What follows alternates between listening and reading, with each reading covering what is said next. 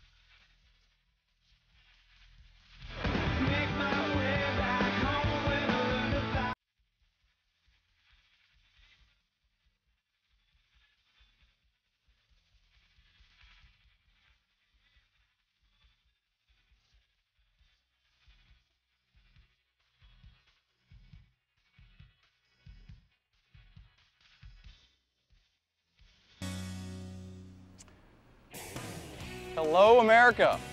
I am Andrew McClellan, one of the aerospace educators here at the National Air and Space Museum Stephen F. Uvdar-Hazy Center. And it is my pleasure to welcome you to America's hangar. Let's first begin by introducing you to a couple of our airplane experts here. Well, let's start with Kelsey and Dylan. Hi, I'm Kelsey Carr, and I live in Muncie, Indiana, and I go to Burris Laboratory School. Hi, I'm Dylan Howard, and I go to Burris, and I live in Muncie, Indiana. And like I said, I'm one of 3 aerospace educators, and so here we have Margie and Christine, the other 2. Hi, I'm Christine Hunt. I'm the aerospace educator in residence from the Potomac School in McLean, Virginia. Hi, I'm Margie Natalie, and I'm the aerospace educator from Fairfax County Public Schools. Now, we are inside the Stephen F. Uvdar-Hazy Center, but we're also in a very special area, a classroom. And I want to introduce the special guests we have today from local area schools here in Northern Virginia. And let's start with the students from Harper Park Middle School in Loudoun County, Virginia. And we're also joined by the schools from Rachel Clarkson Middle School in Fairfax, Virginia. And last but not least, the Potomac School in McLean. Very good. And so now it is time for our very first episode of Wheel of Airplanes. What we're doing here is choosing one of our 2 competitors that are going to race on the screens for you. And you guys can do this in your classroom too. And the first competitor is the Boeing B-29. Very good. Oh yeah, it's a good one. And the second airplane that is going to race today, let's hope it's on the opposite team. Come on, red. Come on, red. Yes, it's the Winnie Mae. Oh, we like the B-29. Okay, it's an early favorite. Let's see how it turns out. Oh, we have a choice here. Do we want to go to Seattle or to Washington? Washington. All right, so we're going to take off from, Seattle, Washington. Take off from Tampa, Florida. Very good. Christine? Right, and they've taken off. The Winnie Mae could take off from a grass field. The B-29 definitely has to have a concrete strip. The B-29 is going at nearly 350 miles an hour, still slower than most commercial airplanes, and the Winnie Mae at about 180 miles an hour. We're in Seattle, and the Winnie Mae must be nearly halfway there. All righty, now, it's obvious the B-29 is the winner in about 8 hours. Pretty nice. And so now, it is time to move on to another part of the museum, and we're going to be meeting a man by the name of Blake Reed. Blake, you're clear for takeoff. Hey everybody, we are here in the Uvdar-Hazy Center. Thank you for coming. And in case you joined us last time in October, you may remember me. It's me, Blake, and I'm here with Vivian. How you doing, Vivian? Very good, and you? Good, still good since last October. And I do want to remind you that we are live. Live means that you can call us. There's an 800 number on your screen. Look at that, call it, it's a free call. Also, in case you don't have a phone, you can email us. Email is also free, there's no reason not to. So go ahead, send us your questions, because during the show, we have a bank of experts that's going to be taking those questions. And if you send us a really good one, then we will take the questions on the air. So Vivian, that's what we're doing live. But what's that you're holding? It's a passport for if you can use it to follow along with the show. Yeah, so if you've printed out your passport, take those out, because we'll be using those for the whole show. Because today we've got 8 planes. 8 planes out of the 80 that are already hanging in this hangar, and we'll be using those throughout, right? But let's take a look back to October, right? Last October, some of you did join us for our first electronic field trip in the series on the Wright Flyer. Hey Vivian, have you ever been to the Air and Space Museum downtown? Yep, yeah? many times. What's your favorite part? The space. The space, the space part, right? But like what we were doing in October was all about the Wright brothers, Wilbur and Orville Wright. And it's amazing to think that from the Wright brothers to space, which is your favorite, like it only took about 60 years, which is less than an average lifetime. It's amazing when you think about it, right? So, but let's start our show, and first off, let's talk to Raquel, and Raquel's going to show us a little bit about the Quadrone, our first airplane. Raquel, what can you tell us? Hi, I'm Raquel Adaman, and I'm doing the Quadrone G4. The wingspan of the Quadrone G4 is 56 feet, the length 24 feet, and the height 9 feet. Now let's take a closer look at the Quadrone.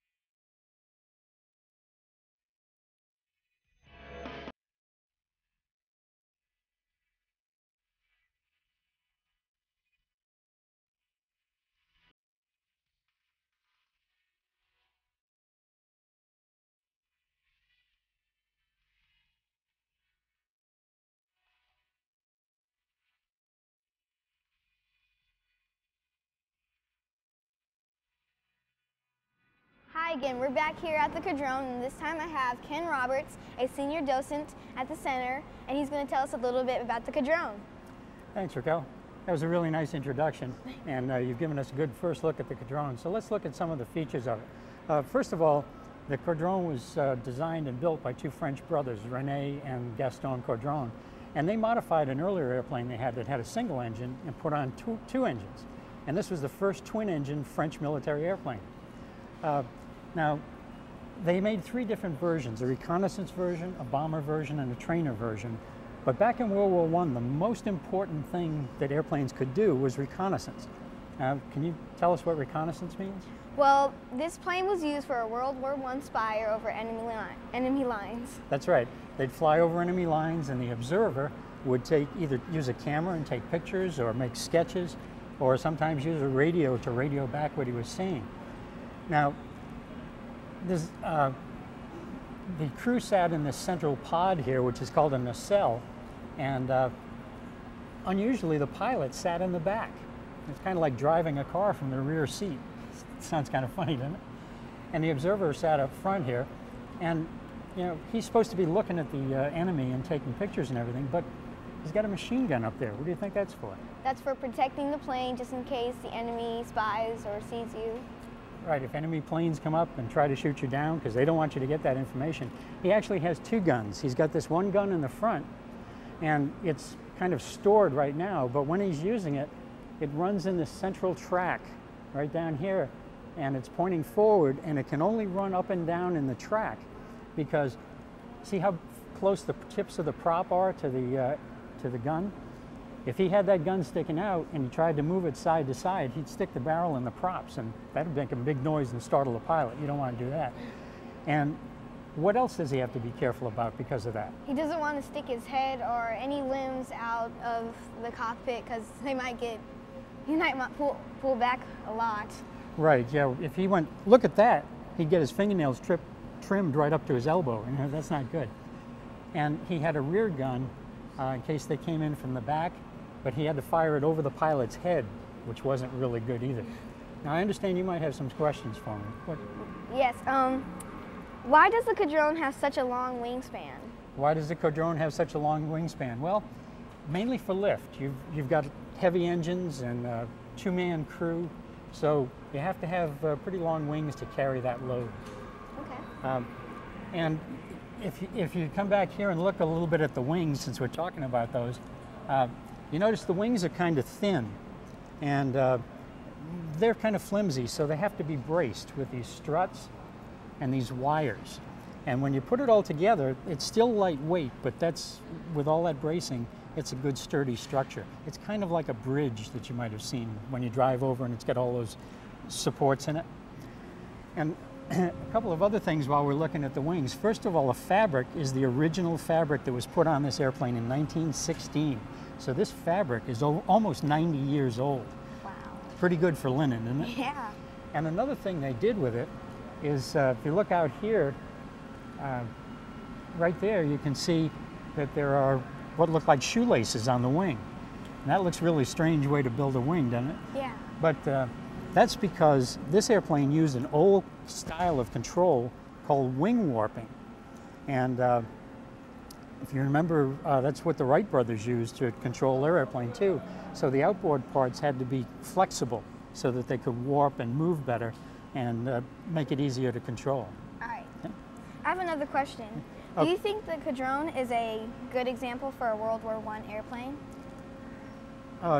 Yes, the Cadrone is a good example of an early World War I airplane. As the war went on, the airplanes got more sleek looking and more streamlined because there was a lot of development work going on. So a lot of work got compressed into 4 years, and the airplanes at the end look real different. Okay, we have a phone call from Danny, question from Danny in Delaware. What's your question, Danny? What year did the Wright brothers build the airplane? I forget. Danny, I can't hear you. Could you repeat that? What year did the Wright brothers build the first airplane? Okay, what year did the Wright brothers build their first airplane? Their first gliders were in 1900, 1901, 1902, and then they worked up to the 1903 Wright Flyer, which they put the engine on. Okay, now I think Andrew has more for us to do over in the classroom, so why don't we throw it back over to Andrew. Andrew, take it away. All righty. Now, you need to learn a little bit about how airplanes control themselves and the directions that they move, all right? So what I need everybody out there in America to do, and everybody in here, is to stand up and become an airplane, all right? We're going to do a little bit of airplane aerobics, all right? Airplane aerobics, very good. Okay, so everybody make sure you got plenty of room, okay? Very good, okay, now the first movement you need to know is roll. So everybody roll, 2, 3, 4, and pitch, 2, 3, 4, and yaw, 2, 3, 4, and pitch, 2, 3, 4, and roll, 2, 3, 4. Exactly, okay? So now we know all the movements. Roll, pitch, and yaw. So here, quiz. All right, roll. Roll, very good. Pitch. Pitch, very good. And yaw. Yaw, very good. Yaw is my favorite. Yeah, yaw. All right. So now we need to sit down. Thank you. You did a great job. How did the Cadrone and early aircraft like it, even the Wright brothers, how did they control roll? Well, it's something called wing warping. So everybody pick up your wing warping boxes, please. And let me get my helpers here, my wing warping helpers. Let's go ahead and pick that end up there. Very good. Oops, we need to get that off of there. And go ahead and get where you need to be. And you need to grab this end. All right, very good. What this is an early example. This is a model of a strut and wire biplane. So we've got two wings biplane, and we've got our struts and our wires here, okay? And so what these guys are going to do for me is they're going to warp the wings to make the airplane roll this way. Can you do that? Ah, very good. So they warp the wings, they twist them, and this end goes up, and this end goes down. Oh, I'm sorry. That end goes down, exactly. Okay, now let's do the opposite. Let's roll this way. Oh, that one up, that one down, very good, and it rolls that way. Very nice, okay? So that's how the Cadrone, and just like the Wright brothers, they controlled roll. Very good. Excellent, excellent job. Wing warping. Now you guys with your boxes try to do that. Okay? Twist your boxes just like they did to get wing warping. All right, and roll to the right, and then roll to the left. Very good. All righty, we have a question from Daniel in Michigan. Go ahead, Daniel. Hi, I have a question. In the cockpit for the driver, is there a lot of room? Oh, that is a great question, and I think what we need to do is go back over to Ken at the Cadrone so you can see the cockpit and see how much room there really was in that cockpit. Go ahead, Ken. Okay, yeah, the pilot had quite a lot of room in there. He didn't have too many controls. In early World War I airplanes, there weren't that many controls. I think his problem was visibility, trying to see where he's going, because he's sitting behind the observer, he's sitting in between the two engines, he's got the massive struts and wires and the two wings over him. So visibility for landing, for instance, might be a little bit of a problem. Okay, now we've got another call, another question from Raquel from Michigan. What's your question, Raquel? How long did it take the Cadrone brothers to build the Cadrone? How long did it take the Cadrone brothers to build the Cadrone? Well, they had a factory, and they were manufacturing these airplanes, so they had a whole bunch of people helping them. They were running the factory and designing airplanes, and I'm really not sure how long it took, but back in World War I, the airplanes were fairly simple, so it probably wouldn't take that long to build it. Okay, back to Andrew. Andrew, take it away. All right, step away. All righty. Now that we learned how the Cadrone and the Wright Flyer controlled roll with wing warping, we're going to talk about how modern airplanes, which we're full of here at the museum, how modern airplanes controlled roll and pitch and yaw. All right, so I'm going to have Kelsey help me out here. Kelsey, can you show everybody what the name, or tell everybody what the name is, and also how it would, what direction it would control. So show me roll, please. These are called ailerons. Ailerons, very good. Ailerons, and they move up and down so the plane can turn and things. Okay. And, very good. Now what about pitch? Pitch, the elevators go up and down? Are used for going up and down. Okay, good. Well, why don't you put the elevators up, and let's throw it over here to Clay and see if it really does pitch it up. All right? Yep, look at that. The nose went straight up, just like that. Very good. So there's control surfaces all over these airplanes, and now we're going to move from the strut and wire, which was in around 1915, and now we're moving on to the late 1920s with the Winnie Mae, and we're going to look at a very more sleek-looking airplane with Venitra. So we're clear for takeoff, Venitra. Hi, I'm Venitra Rangan, and I'm going to be telling you about the Winnie Mae. The Winnie Mae has a wingspan of 41 feet, a length of 28 feet, and a height of 9 feet. Now, let's take a closer look at the Winnie Mae.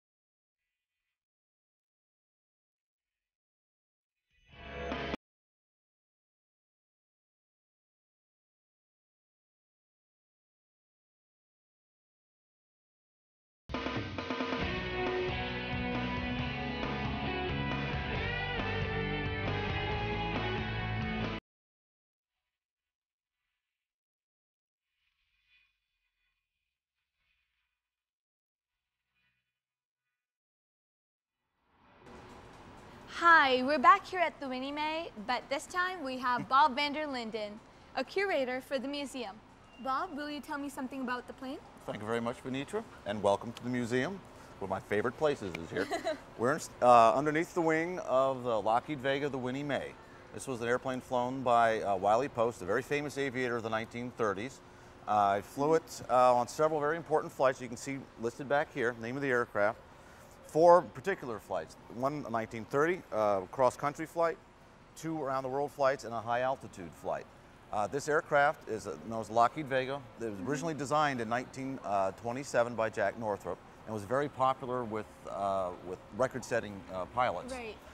Now, one interesting thing about this airplane is that it's made all out of wood. The whole airplane's made out of wood. It's called a monocoque fuselage. Monocoque means single shell, and it's very light and very strong. It also has a cantilevered wing, all made out of wood as well. Cantilevered means it has internal supports, not external supports. It has no wires, braces, that sort of thing on it. It has all the conventional services. We were just talking about, you know, pitch, yaw, and roll. Well, I just heard someone talk about the aileron. We have the aileron is right here, and it flexes, and that helps, you know, control the rate of roll.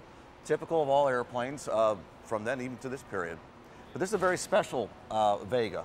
Right. He modified it for his numerous flights. And, well, okay, yeah, and he flew it, I said, around the world twice, and he used one of the first autopilots at that time. Do you have any questions? Yeah, actually I do. Why did Wiley Post need to fly high altitude?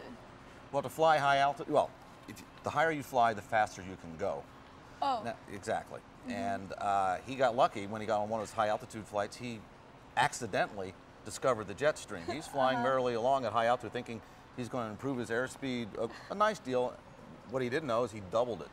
On his flight in 1935, this last one here, the airplane, which was supposed to cruise at about 170, 180 miles an hour, cruised across the country at 340 miles an hour. Wow. And that's because he was up there above 30,000 feet in the jet stream. Now, you're going to fly that high, you have to have oxygen. Right. And that high, you have to have some way of pressurization to protect you. Do you know how he did it?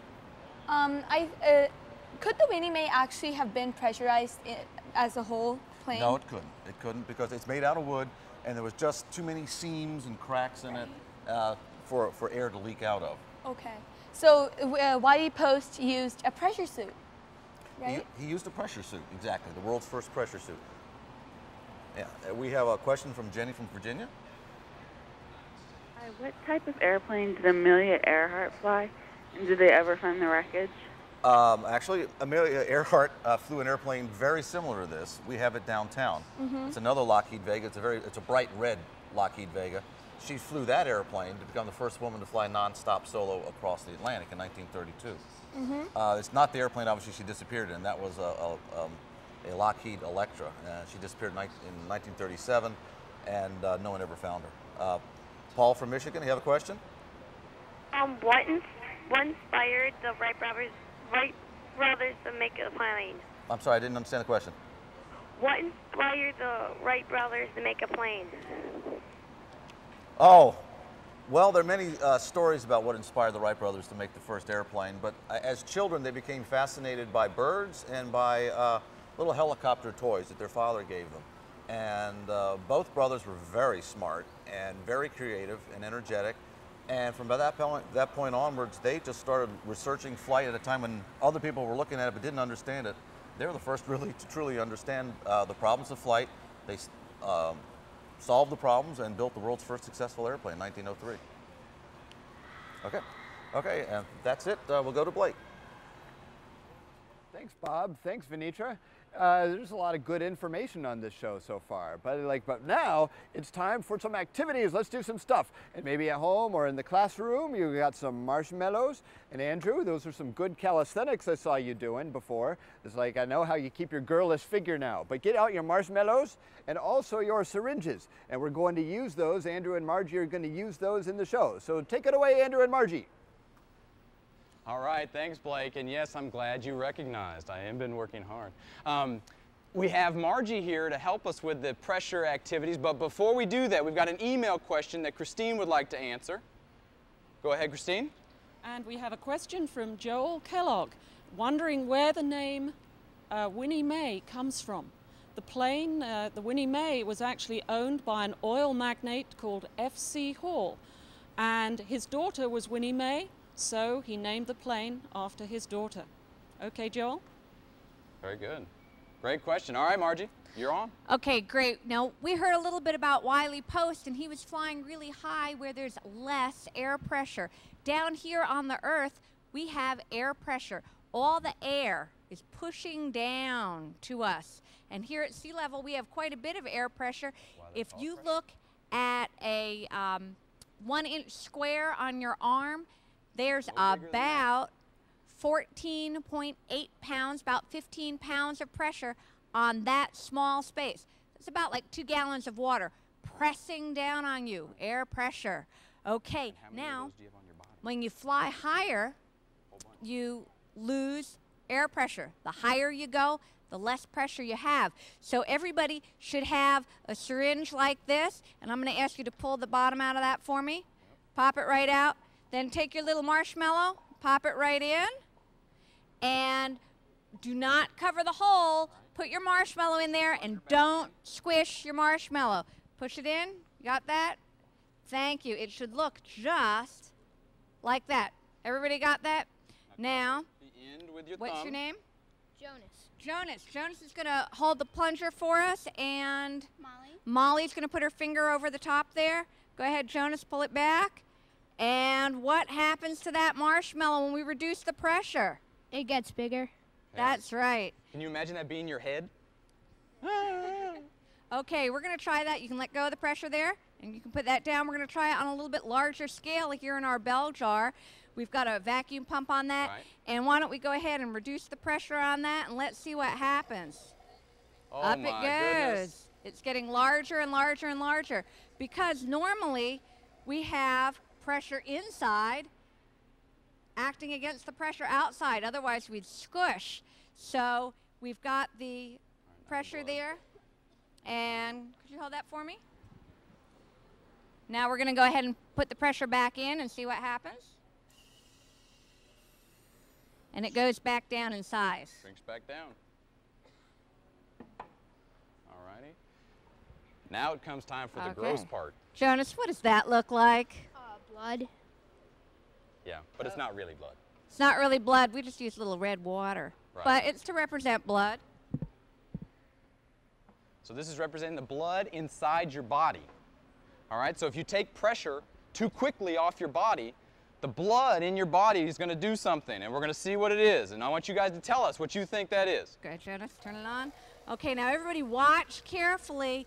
We're reducing the pressure in here. So we're flying higher and higher and higher in altitude. The higher you go, the less pressure you have. That's because all the air is piled on top of each other. Kind of like if you piled on top of each other and squished each other down. The blood is starting to boil. Yeah. Starting to boil. So that would happen inside your veins.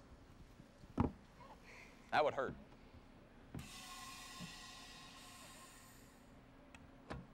Now, for one last one. This is kind of our favorite. Are you brave? Boiling water. Stick your hand in there. It's normal. It's not hot. It's not hot, is it?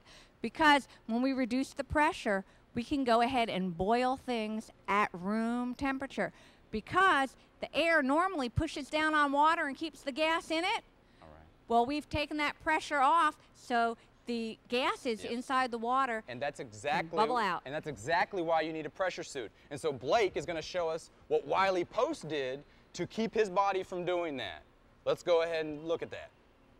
All right, hey, thanks, Andrew. All right, oh, my poor little Wiley Post. Oh, poor little, Let's put you in the bell jar. All right, because all that stuff that Andrew and Margie were saying before about pressure and like what happens to people as you go higher and higher in altitude is totally true. It's not really applicable to all of the things that we're talking about today, because most of all, like our aircraft are pressurized, and Wiley Post designed a pressurized suit to keep himself more comfortable. But if say, oh, he lost his head, oh, But say you were going into space, this is one of the reasons that you would need a spacesuit. And Wiley Post's original pressure suit was the ancestor of modern pressurization, including airplanes and also spacesuits. So let's shrink him back down because I think he's had quite enough. And take a question. Oh,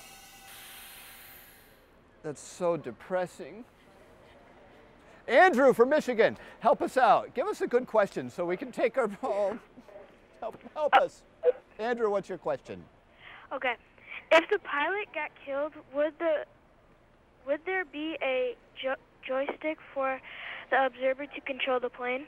If the pilot were what, would there be a joystick? If the pilot got killed. If the pilot got killed, would there be a joystick to control the plane?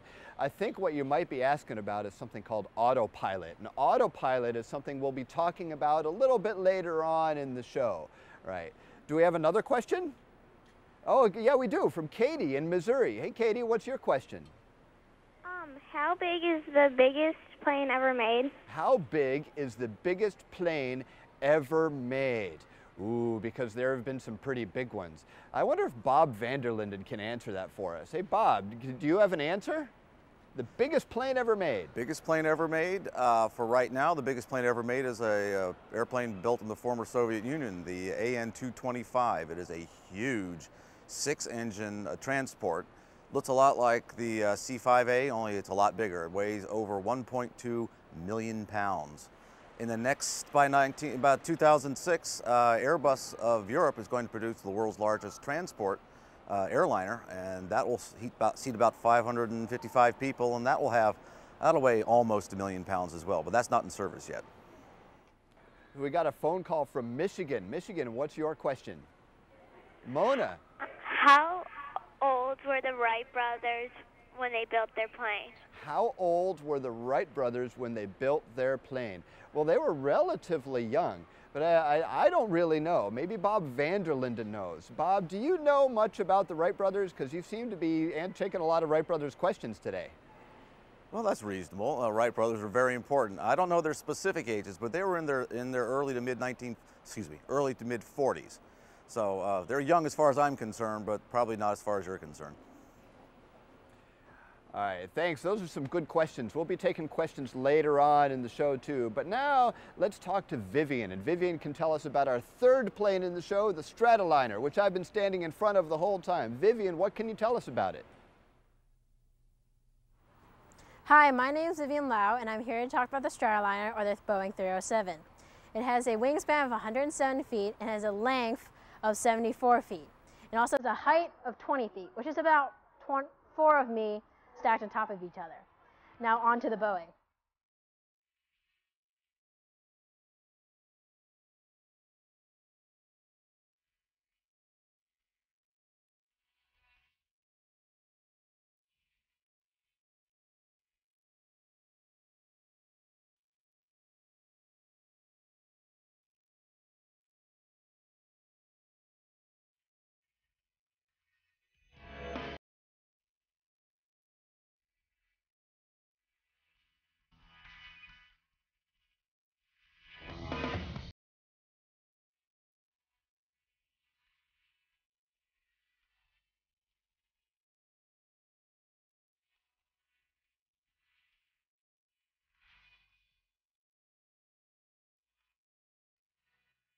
Hey, I'm back here at the Stratoliner with Bob Vanderlinden.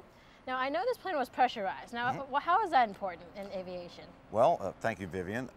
Well, it's very important because the pressurization allows the airplane to fly much higher, so it can fly faster, so cut down the speed across the country, you get a destination quicker, but it's much more comfortable because when you're flying at above 20,000 feet, which this airplane could do, and of course a modern airliner now flies above 35,000 feet, it's much smoother because most of the weather is below that, and so you can, it's much more comfortable. And being a pressurized airplane at the high altitude, you can walk around the airplane in shirt sleeve comfort because it feels like you're only at 8,000 feet when in fact you're much higher. Okay, so what was it like before it was pressurized then? Well, before airplanes were pressurized, and we have several airplanes here that were like that, it was rather uncomfortable because you were flying no more than about 8,000 feet. usually even less than that. And of course, you're flying through weather, through storms. You're being bounced all over the place, which on a clear day is not a problem, but on a rainy day with clouds and turbulence could be very upsetting in more ways than one. Air sickness was a big problem in the 1930s on unpressurized airplanes. Okay. Is there anything else you could tell us about the Stratoliner? Well, I mean, it's a beautiful airplane, as you can see. It's polished to a beautiful finish. The Boeing company restored it for us just a couple years ago. And if you notice, this big, wide fuselage on it. It's basically what they did was they took a B-17 bomber and put a specially designed round fuselage on it that's pressurized. And to make sure it was pressurized safely, they put these row after upon row after upon row of rivets. You can see all these rivets here. They weren't sure how strong it needed to be. They ran their numbers and their calculations, but they weren't taking any chances. So this thing is built like a flying tank. Cool. Now I have some questions. How many Stratoliners were made? Well, only about 10. The first one crashed, and the other 9 entered service. Actually, only 8 entered service. The 9th one went to Howard Hughes. He used it as a private airplane. And where? We have a phone call from Syria. What's your question?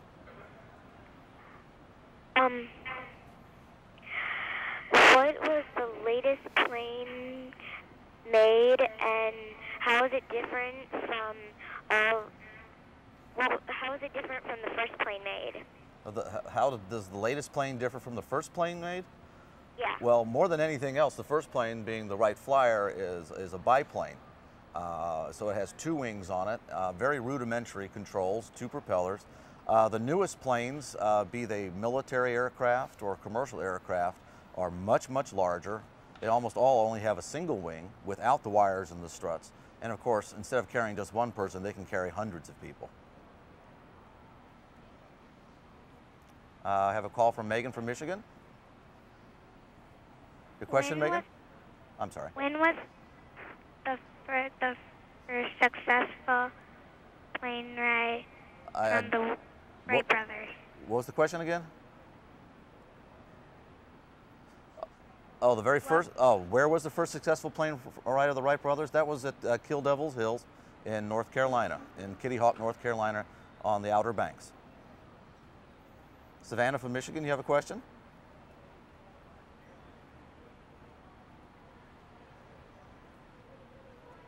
Savannah, I understand you have a question?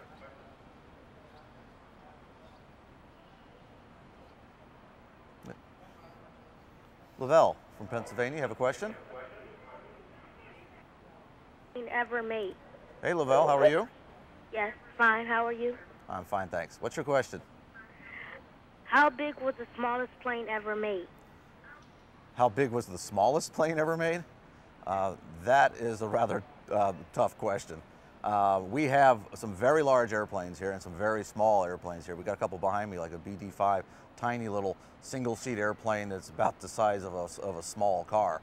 And then, you get 747s, a new A380, and that AN225, as I mentioned. Huge airplanes. You got airplanes that go from a couple hundred pounds to 1 million pounds. All right, with that, we'll take it to Andrew. Thank you. All righty, we're back here in the classroom, and they're going to show you the inside of that beautiful Stratoliner. But before they do, we're going to talk about some beautiful interiors that are lined up here with some of our students. However, I've just got word that we've got an email question that just came in, and so we're going to cut to Christine for that email question. Christine, go ahead. Thanks, Andrew. Actually, it's from one of our classroom members here in Northern Virginia. Oh, excellent. So it's from Danny. If you will give us your question. I'm Danny from Fairfax County, and what is the primary purpose of the Stratoliner? The very early planes, the strut and wire, really had a military introduction, and when you go to these mature propeller airplanes, a lot of them are commercial. And the one that we have, the shiny Stratoliner, was commercial transport, taking about 33 passengers, as we heard. I also heard to go to the Caribbean in the 1940s, it cost $12,000 in today's term for a round trip. Wow. Thank you, Andrew. How much to go to the Caribbean? $12,000 in today's $12,000. terms. Wow, my goodness.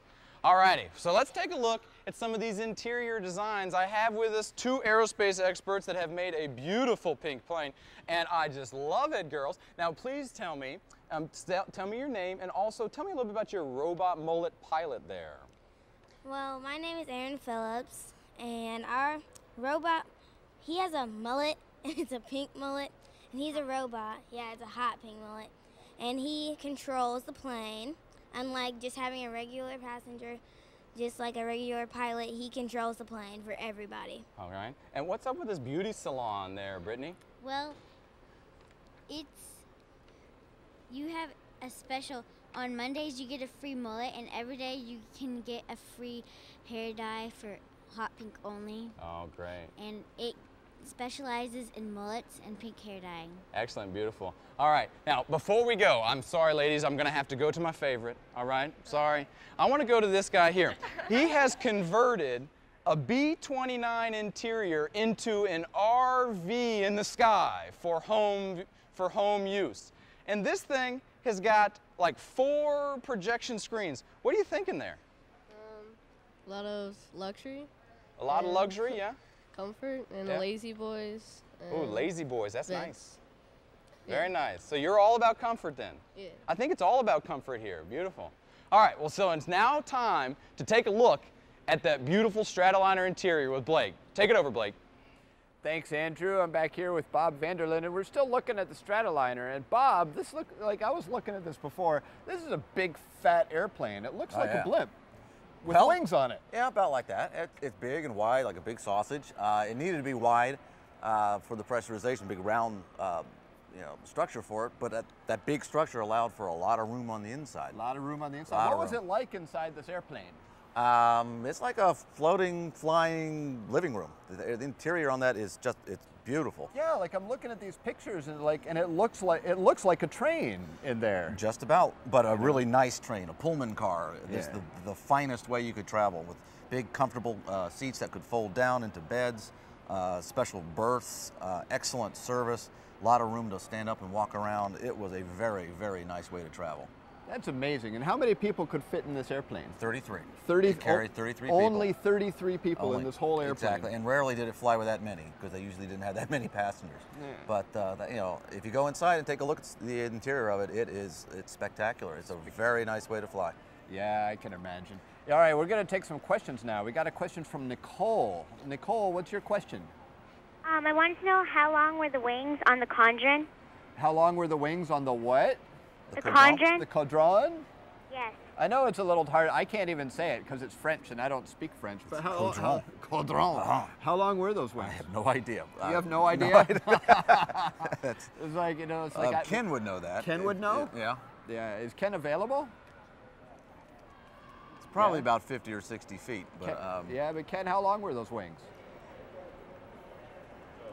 Okay, I have to say I don't know the exact length of the wingspan on the Caudron, but 50, 60 feet sounds like a pretty good guess.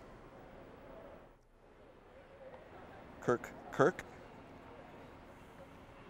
All right. So how many planes did the Wright brothers make? Oh, Kirk, that's a good question. How many planes did the Wright brothers make? Because they made a bunch before. It's not like they just built one airplane and then flew it and it all magically worked. It was like they did a lot of testing before that. Do you know how many airplanes they made? I don't know precisely how many. It's like They made a lot. They made a lot. They were the first. Of course, they invented the airplane, and they were also invented the aircraft factory, and they were producing aircraft until about 1916. Yeah, they did a lot. They built a lot of test aircrafts, and it depends on what you mean by airplane, because they built a lot of test gliders, and before they even got to the powered airplanes too. So we have another question from Danielle in Indiana. Danielle, what's your question for us? How high can the B-29 fly? How high can the B-29 fly? Oh, the B-29. We haven't even gotten to the B-29 yet But you will. today, but we will. The answer is about 30,000 feet. About 30,000 feet. So that's really about, I want to say, like a little less than 6 miles. About 6 miles up. So that's a good height for an airplane. Yeah. All right. So, and we're going to go to Christine right now, because Christine's talking to somebody who has a question about the Stratoliner. Christine, help us out. We have a question from fourth graders Coelho and Murray. They want to know why the propellers on the Stratoliner are on the wing and not on the nose. If we go back to the biplane, to the Quadron, the first plane that we saw, that was just 80 horsepower, about a third or a quarter of a car.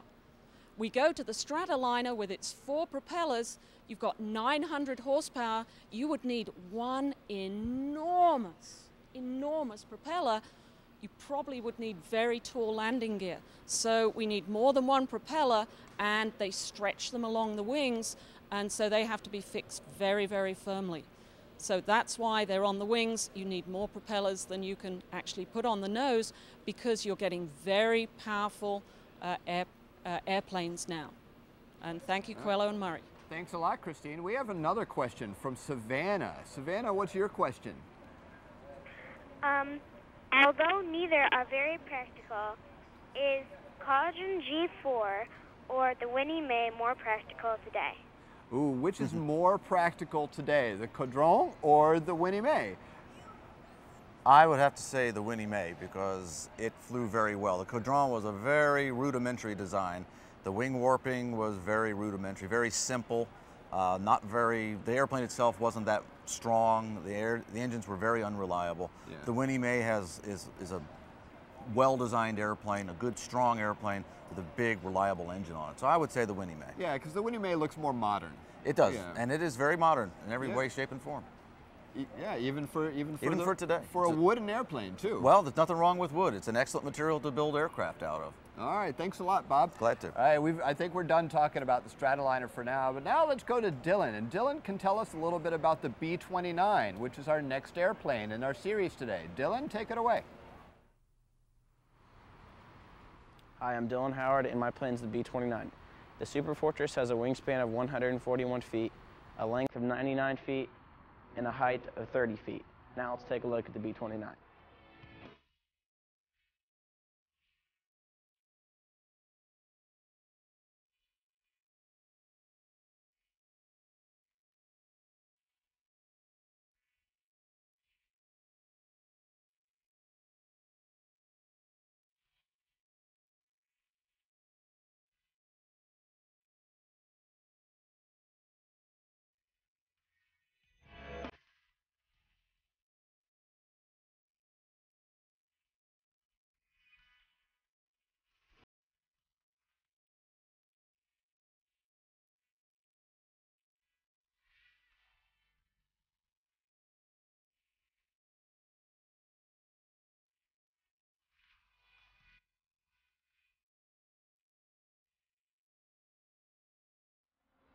We're back here at the B-29, and I'm here with Ken, who was at the Quadron earlier. And Ken, why don't you tell us something about the B-29? Okay. Well, I noticed in your introduction you mentioned the name that Boeing gave to the airplane. Could you repeat that again? Yeah, Boeing gave the name Super Fortress to the B-29. That's right. And the reason they called it that, they were building a bomber called the B-17 Flying Fortress, and the B-29 was about a third again as big as the Flying Fortress and twice as heavy. And so it really was a super fortress. And it was also a very advanced airplane for the day. In fact, the most sophisticated piston engine bomber of World War II. And we've been talking about pressurization in the Stratoliner. And Boeing, of course, built the Stratoliner and pressurized it.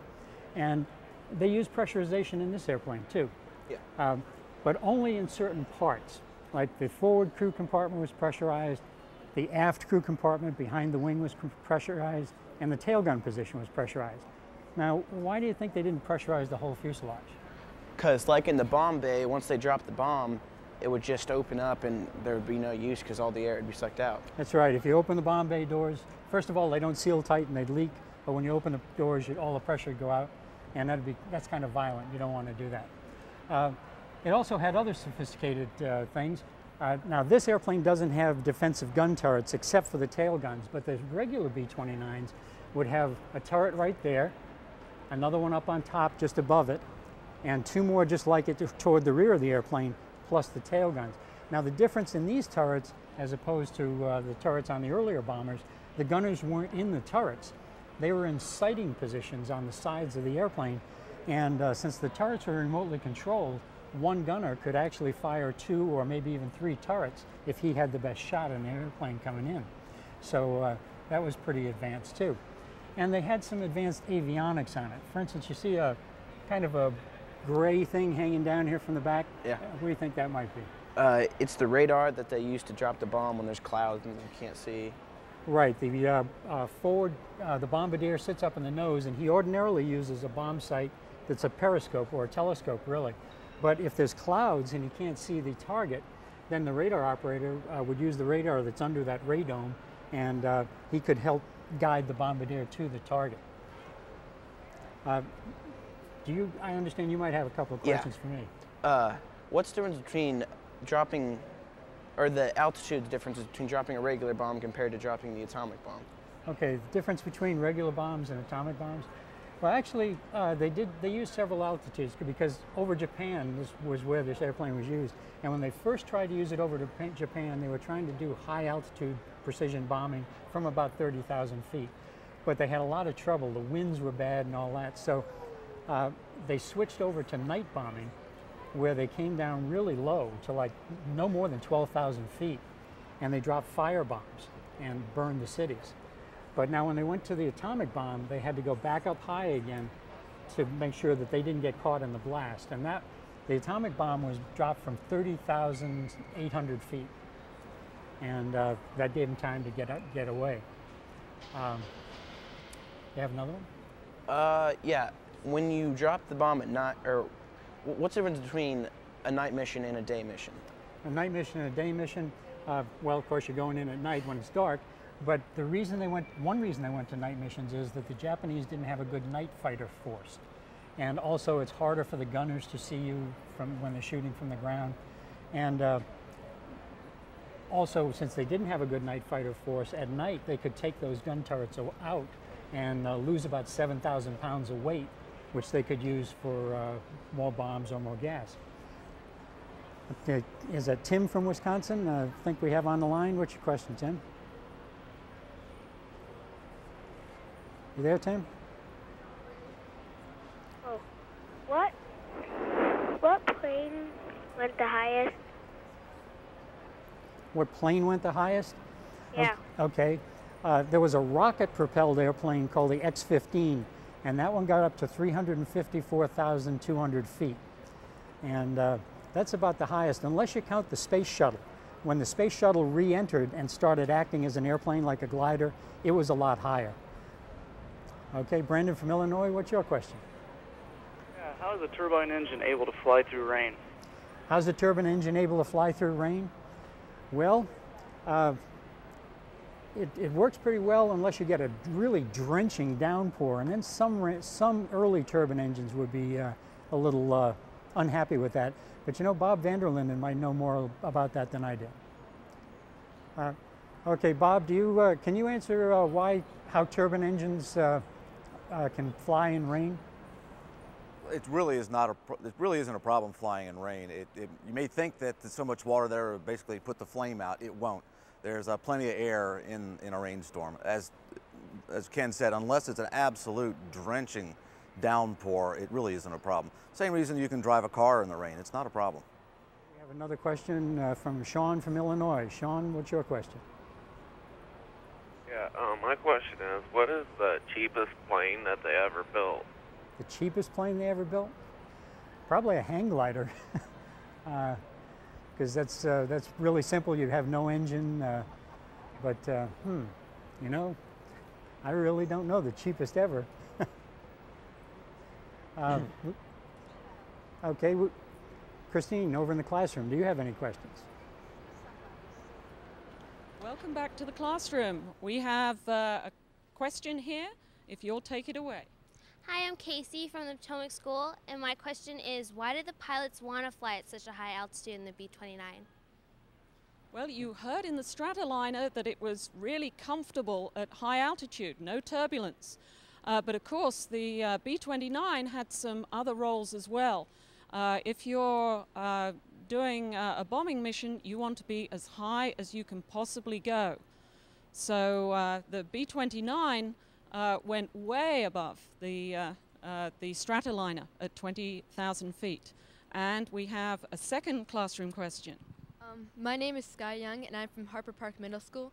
And my question is, how many crew can the B-29 hold? Okay, a great question. I know that there is a pilot and that a regular B-29 has 5 gun turrets, but I really don't know how many. So I'm going to send this over to Ken to really give us the complete answer. Ken, can you help me out on that one? I sure can. The regular crew of the B-29 was 10. And that included the pilot, co-pilot, navigator, bombardier, flight engineer, radio operator, the turret gunners. It took a lot of people to keep a big, sophisticated airplane like this running and working properly. And you know, the earlier question about how high they flew that high to get above the anti-aircraft fire and to make it harder for the enemy fighters to maneuver when they were attacking. Ken, I have another question for you. Okay. Why are the wingspans so massive? Okay, it does have a massive wingspan, and that's one of the advanced features of the airplane. The wing is called a high aspect ratio wing. That is, it's long and thin, and that's a really good wing for high altitude and high speed. And that's great while you're on the mission and you're cruising along there, but it wouldn't be so good for landing because you don't want to land at high speed, usually. So the Boeing company did a very smart thing. They put big flaps back here on the airplane, and those flaps not only moved back at first, and that gave it more wing area, and then they moved down so that the wing had more curvature, and a wing that's curved more provides more lift. And Boeing still does that today on their airliners. If you watch on an airliner, the flaps come down and then go like that, and that helps it to fly a lot more slower. Okay, we're going to Aaron at the Dash 80, and the Dash 80. Okay, over to you, Aaron. Hi, my name is Aaron Phillips, and my plane is the Boeing 367-80, otherwise known as the Dash 80. A few stats I have on the Dash 80 are the wingspan is 130 feet, the length is 128 feet, and the height is 38 feet. Now let's look at the Dash 80.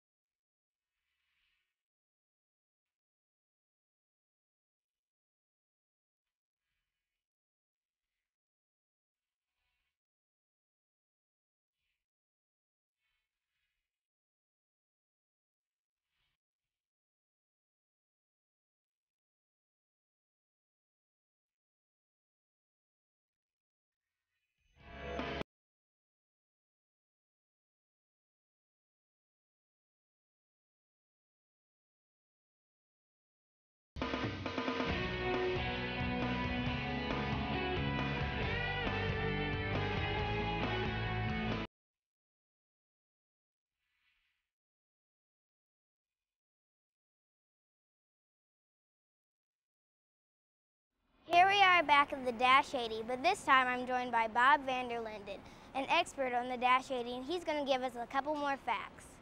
Thank you, Aaron, and welcome again to the museum. We're here standing in front of the Boeing 367-80, which is America's first passenger airliner. It's the prototype for it, which became the 707 back in 1954 is when it first flew. It's a conventional jet airliner, as you might think of it today. It's similar to the Stratoliner. It has a nice pressurized fuselage, but has two important features that make it very, very different and made it very, very successful. The most important thing, obviously, is the jet engine. As you see here, this is a massive engine. Doesn't have a propeller because it doesn't need one. A jet engine basically is one big compressor. It spins and spins and spins, compresses the air, fuel's injected into it, ignited, and when it expands, it produces a great deal of thrust and just keeps spinning the engine. Because of that, you get a lot of power and, believe it or not, a very reliable engine because all a jet does is spin. You know, the engine in your car, the pistons are going like crazy and the parts are flying everywhere. In this engine, they just spin and spin and spin. Also, it burns kerosene, which is a lot cheaper than gasoline, which is very good, helps keep the cost down. And of course, with the extra power, you can go a lot faster. But what really helped this airplane go a lot faster is this wing. You see this wing up here? Yeah. It's called a swept wing. It's swept about 35 degrees. Now, most wings are straight like this. This airplane, actually the wings were swept 35 degrees backwards, which meant it greatly reduced the drag, so the airplane could go faster with less interference from the air. So between the swept wing and the power from the jet engines, and it had 4 engines, we were only looking at one, but it had 4 engines, this airplane could cruise very comfortably at over 500 miles an hour. So you have any questions? Actually, I do. My first question is the 707 really the most fun plane like it's said to be? Well, they've built over 800 of them, and about over 1,000 in terms of including the military, the tanker version of it. There are other airplanes that they built more of. The 737, we built almost 5,000 of those. Wow. But having said that, the fuselage on the 707 is the same fuselage that's on the 727, 737, 757. So it's a very, very successful design. You have another question? Yep. I thought so. How large is the vertical stabilizer on the Dash 80? You know, I haven't measured it, to be honest with you. It's about, I think about 35, 40 feet. The nice thing about it is it bends down. That's how we got it in the building. Because we were worried to take it to the hangar door there, it might not fit. Well, it just folds right on over. Well, every airline you've ever been on traces its history back to this airplane. So with that, let's go back to Andrew. Alrighty, we're back here in the classroom, and I want to talk to you guys about how Boeing introduced this plane to the world. It was in 1955. This huge jet comes flying over this crowd at a boat race, and the pilot decided to do a barrel roll. It took this thing and did 2 rolls over the crowd. The crowd was amazed. The owner of Boeing, they say, almost had a heart attack, but that's just rumor. Can you imagine something this large acting like a fighter jet? This thing is huge. Must have been one heck of a pilot. His name was Tex Johnston. He stuck his life and the company on the line, but supposedly sold a lot of airplanes, showing how maneuverable this thing is. Pretty impressive. Now, we've talked a lot about planes getting bigger and bigger and bigger. Now, let's talk about planes getting faster. This guy's getting really, really fast, but the SR-71 is the fastest we've got in this museum. So let's kick it on over to the SR-71. Hi, I'm Brittany, and this is the SR-71 Blackbird. The wingspan of the Blackbird is 56 feet. The length of the Blackbird is 107 feet. The height is 19 feet, and the speed is Mach 3.3. And now for a closer look at the Blackbird.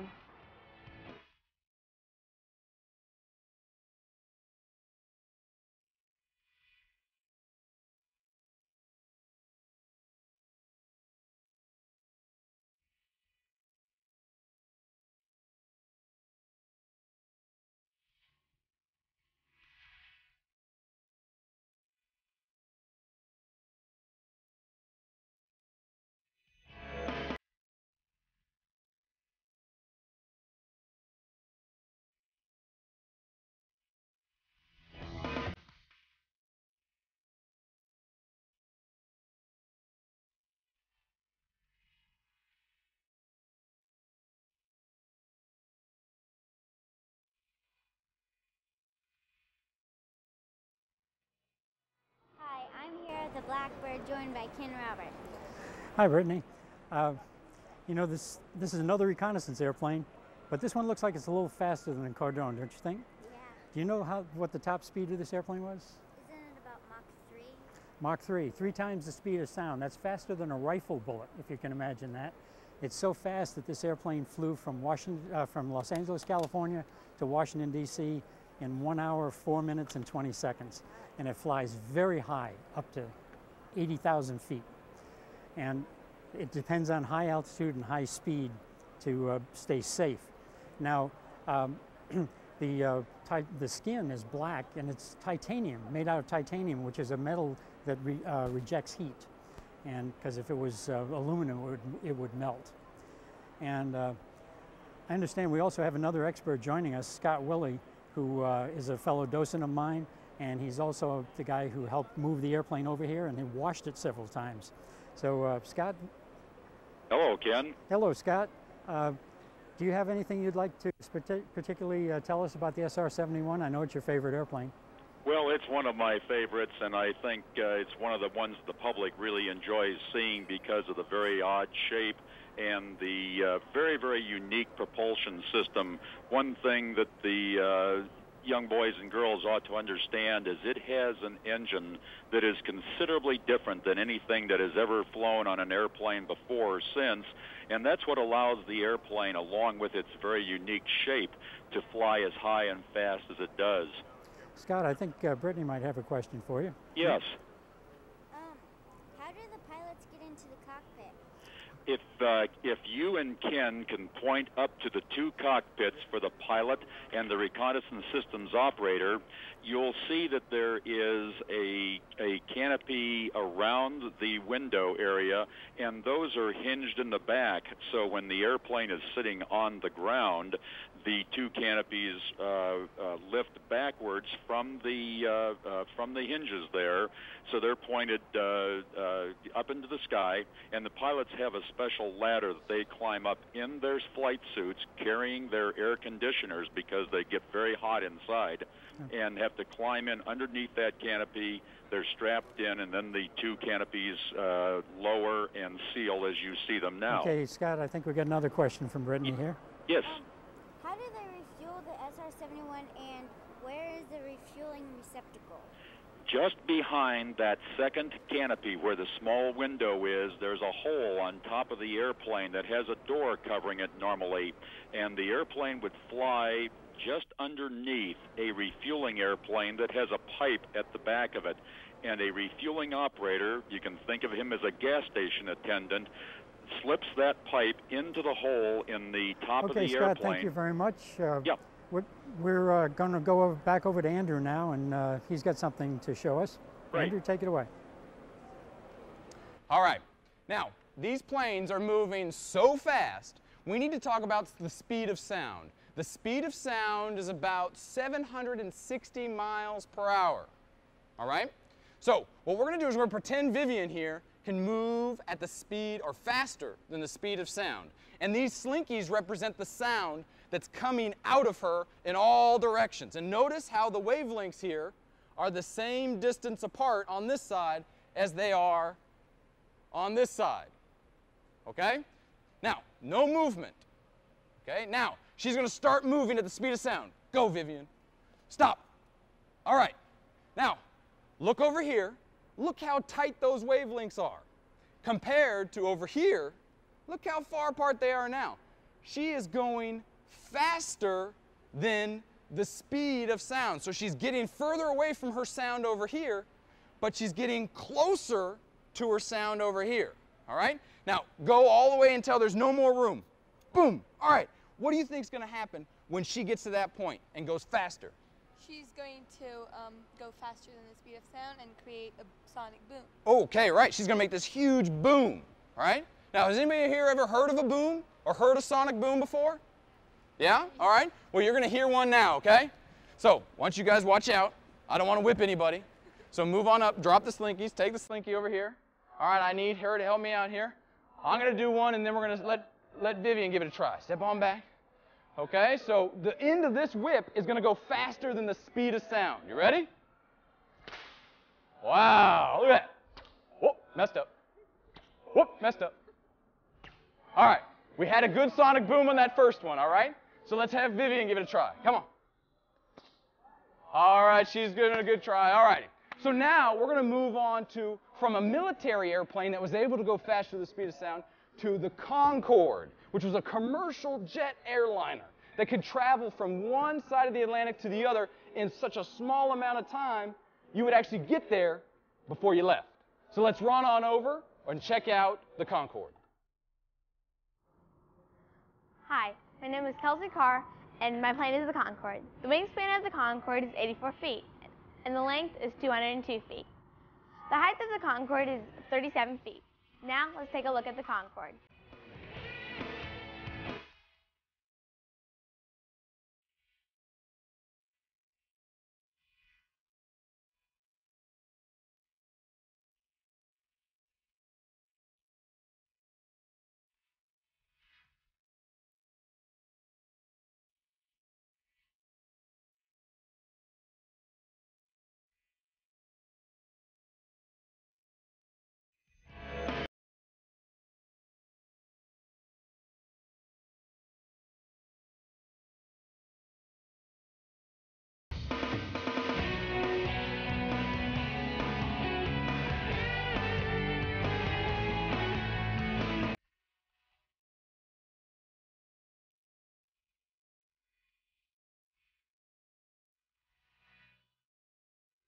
Hi, we're back at the Concorde, and now I'm with Bob Vanderhill. Can you tell anything about it for Well, me? thank you very much. We're back here at the Concorde. This is the world's first really successful supersonic transport. It's the fastest airliner ever to fly.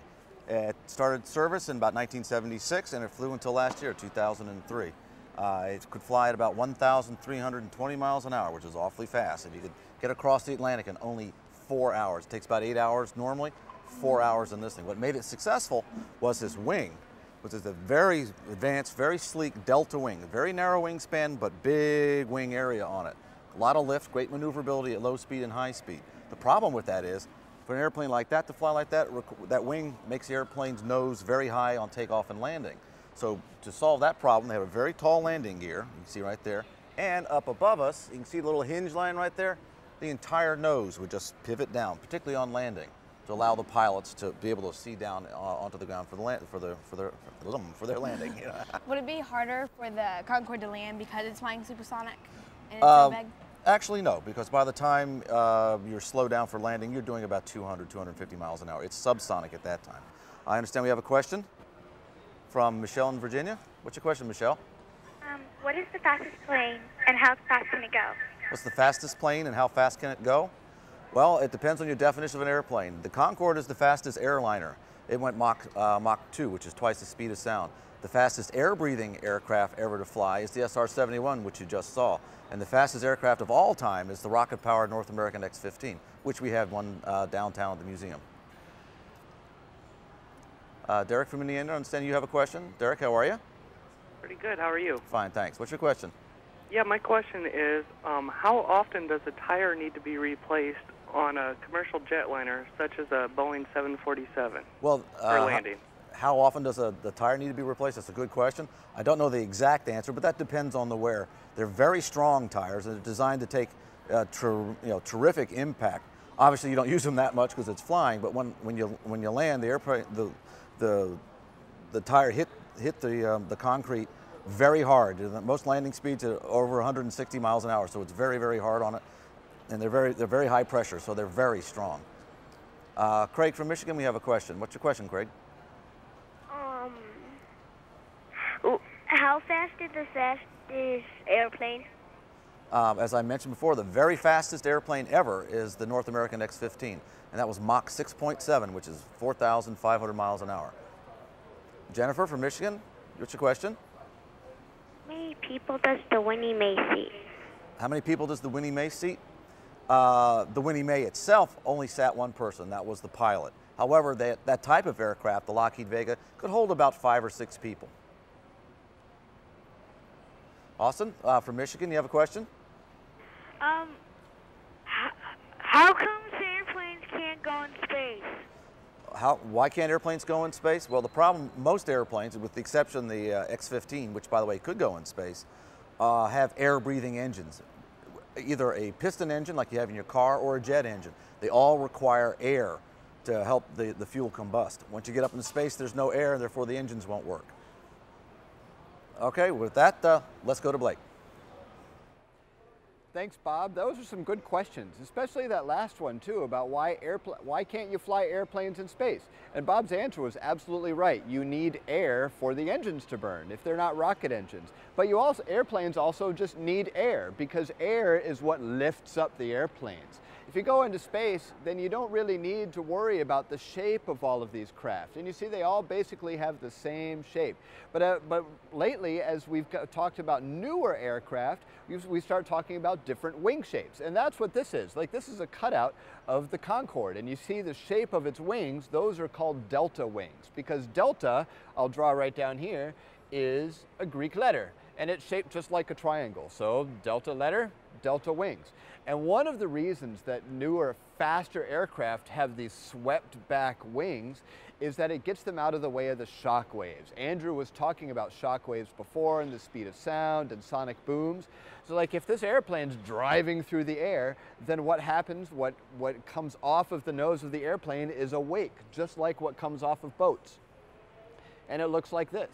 right? So you can see that the wings are out of the way of the shock wave. But if you look at older supersonic aircraft, if we go to the first one, the Bell X-1, well, I have a cutout right here, you can see it has straight wings. And they decided to do that, even though they'd done a lot of research on what kinds of wings to put on it. And ultimately, they decided to do it, but look what happens to this one.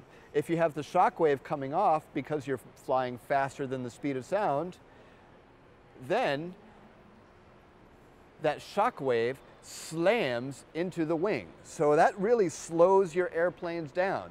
If you keep driving past the speed of sound, slamming into the shock waves, it's like it keeps hitting your wings and it slows your airplanes down, and it's not very efficient. So a lot of newer aircraft have these swept back wings, and you see them on jetliners and also the Space Shuttle Enterprise. So with that, maybe Clay can tell us about the Shuttle Enterprise, our last airplane in the series today.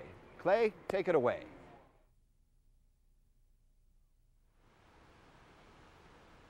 Hi, my name is Clay McKenney, and my plane is the Space Shuttle Enterprise. It has a wingspan of 78 feet, and its length, that's 122 feet. Height, that's 57 feet. And now let's get a closer look at the Space Shuttle Enterprise. Over and out.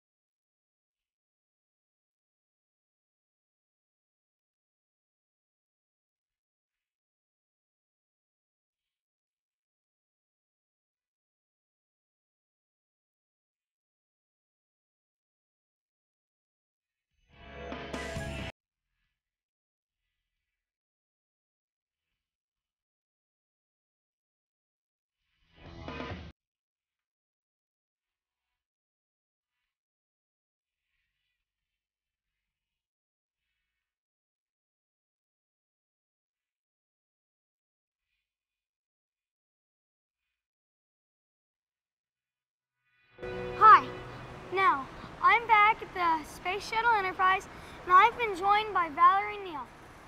She is a space historian. Valerie Neal, here are a couple things that I know about the Space Shuttle. All right. That it's pretty much like an airplane, and it's just tiles, and it had a total of 13 flights, was it? Absolutely. Enterprise flew 13 times, but not in space. This space shuttle is a test vehicle, and it flew in the atmosphere only. And it never did get to go into space. But it's still a very valuable spacecraft because it was the very first space shuttle ever made. Have you been this close to a space shuttle before? No. What's your first impression of it? It's bigger than I thought it would be because on TV they make it look smaller, and it's just really huge. It really is huge, and that's what everybody says. And as long as it is, you think this must be all full of rooms where the people live and work while they're in space? Is that what that is all about? No. Actually, like you said, for NASA and the Enterprise, it's really just cargo space for like space telescopes and things like that. You have really done your homework because most of the shuttle is very much like an 18-wheeler truck. It carries lots of big pieces of equipment in it. In fact, it can carry equipment the size of school buses. And the crew only live up here in the front part where the cockpit is, and a little room under the cockpit that's about the size of maybe a utility room or a laundry room in your house. Now, you mentioned something about the tiles on the shuttle.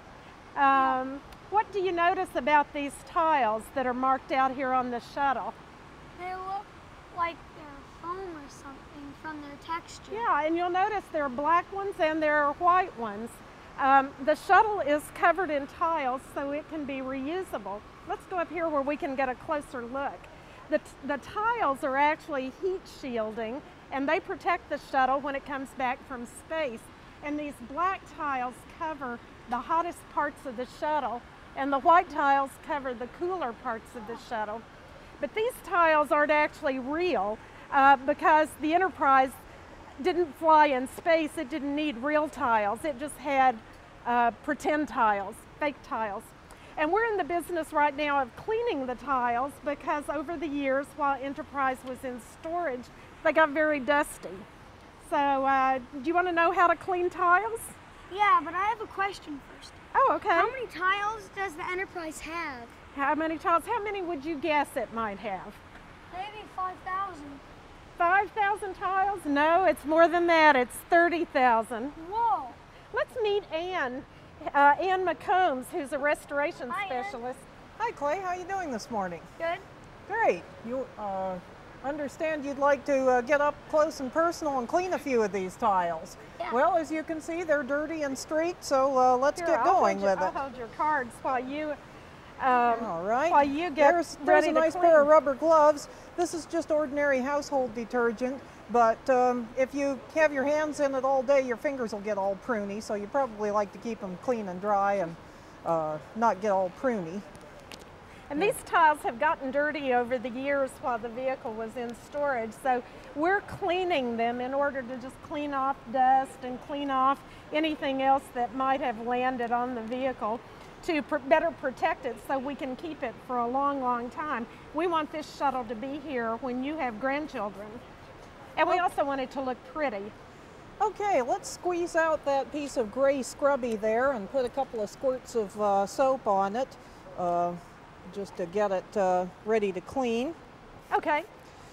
And All hang right. at it. Let's see, this looks nice and streaky right in here.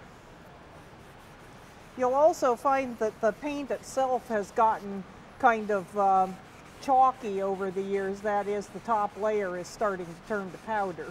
So that'll come off as you scrub. So you can scrub pretty firmly on that. Get it good and clean. Ann, thank you for this lesson, and Clay, thank you for helping preserve the space shuttle. You We're going to bet. go back to Blake now, who has a very special guest. Okay. Thank you all very much for joining us today. And but if you liked this electronic field trip, we do more. Ball State University on May 11th and 13th is going to be hosting another one on Capitol deliberations. So to join me in Kelsey today, we have Congressman Mike Pence from Indiana. Congressman, thanks for joining us. Thank you both. It's exciting to be with you today and exciting to have you in Washington, D.C., especially you, Kelsey. Yeah. So like Kelsey, it's like, this is your congressman. Did you vote for him? I wish. You wish? Yeah, you're not old enough to vote. All right, so like if this is your congressman, like what do you want to know? He's right here, ask him. I understand that the next electronic field trip is has to do with the Congress and legislative process. What do you like being about a congressman? I'll tell you, Kelsey, it was always my dream as a little boy growing up in southern Indiana to someday serve here in Washington, D.C., and so it's the thrill of my life to be here to work with my colleagues, Democrats and Republicans, on major issues, foreign and domestic, and also to work with the President of the United States on developing an agenda that will move our nation forward, and especially in these difficult times as we're surrounded by so many warplanes here, doing the kind of things that are necessary to protect our nation in these difficult days. Well, Congressman, like for this next electronic field trip in May, Capitol deliberations, it's like I understand the students will be going to Washington. What would you hope students would take away from an experience like that? Well, Blake, our fondest hope with the Capitol deliberations field trip on Capitol Hill is that the students all across America, many millions of which are looking in today, would leave that experience with a sense that Washington belongs to them. That as we go through the process of a hearing where students will actually, Kelsey, be asking me, your congressman, questions about a very important issue facing the nation, we'll be in a position to have to kind of be on the spot like we are each and every day in the hearings on Capitol Hill. We'll take all of that live onto the internet to show students exactly how Washington works. But Blake, as I said before, our heartfelt hope is that students would leave that experience, that digital field trip, with a sense that this government is their government. Good stuff, Congressman. Like Kelsey, what else do you want to know? Why do you think these planes are so cool? Well, I got to tell you, Kelsey, if I wasn't a congressman, if I could wave a magic wand, I'd either be a pilot like my wife Karen, or I'd be an astronaut. So coming to the Smithsonian here and seeing these wonderful aircraft that talk about the 100-year history of flight that we're celebrating this year is just a thrill to me, because I can live in my imagination that dream of being a pilot and an astronaut. Congressman, thank you so much for joining us today. And that next electronic field trip is particularly important because, like today, people from all 50 states have been watching this broadcast, so hopefully for the next one too. So with that, we want to thank all of you for watching, and especially the Best Buy Children's Foundation for funding this and making it all possible. Also the Smithsonian Institution, the National Air and Space Museum, most of our employers, all of us here, Bob and me and Andrew and Margie and Christine and Valerie, thank you for coming, and also Ball State for making all of this possible. Thank you very much. Have a good day. Bye-bye, everybody.